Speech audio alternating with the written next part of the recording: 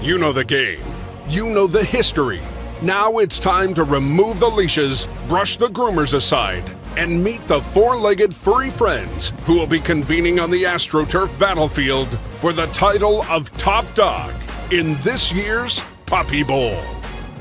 Don't be fooled. This pint-sized puppy can pack a punch. Many a dog has learned the hard way that Marta's bite is as tough as her bark.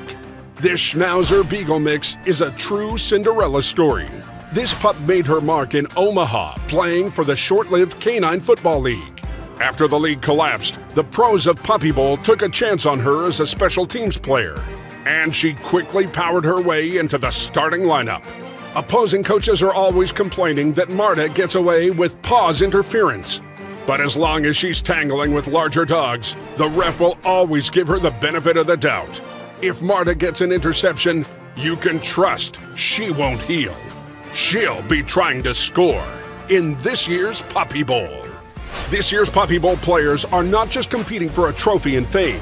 They're competing against the legendary Hall of Famers who romped on this AstroTurf years before. Tune in this year for the Puppy Bowl on Animal Planet.